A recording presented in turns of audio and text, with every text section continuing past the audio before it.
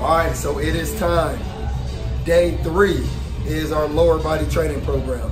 So hopefully by now you've already done the upper body pull, upper body push, and now we're going into our lower body, which is going to be moving a little bit of heavy weight, but also still very athletic and athletic based in how we train and how we put together the training program. So let's get right into it. Let's have some fun.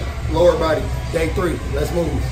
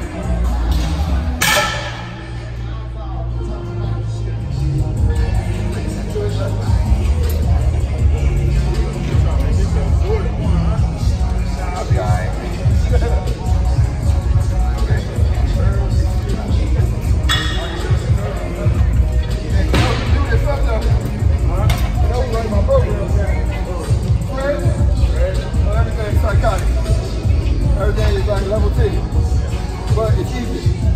And I've been doing it so long, if I write it, I'm not going to write it.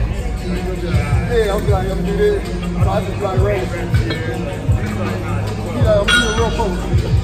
When I do it, I'm like, I'm going to take this day off, I'm going to do 3 sets. He's like,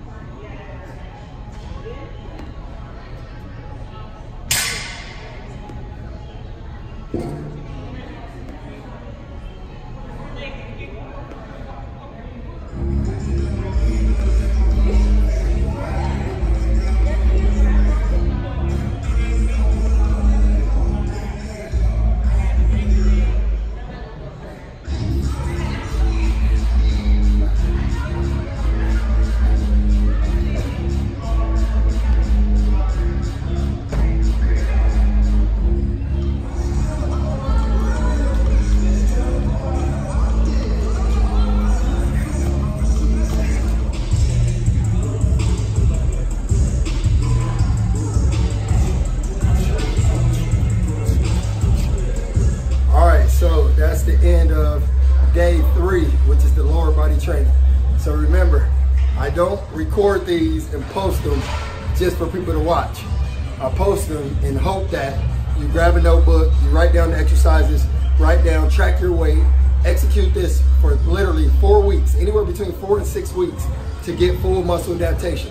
So these are complete programs that I'm sharing with the hope that you don't just watch them, you actually go do them. So tag your workout partner, share it, make sure you subscribe if you haven't, make sure you follow the program in detail. If you need any substitutions on any exercises, you can reach out, send me a message, and I'll make sure to try to help you out, see if I can guide you. And you know, remember, it's not always about the weight. Today, I think I squatted 315, 275 on the RDLs. So, you know, kind of pushing the weight a little bit. But, you know, I've also been doing this program now this is week 3. So make sure you guys start at the weight that makes the most sense for where you're at and just make it progressive. Let's keep getting better. Let's keep working. Tag somebody, share it, subscribe, and I'll see you on the next one.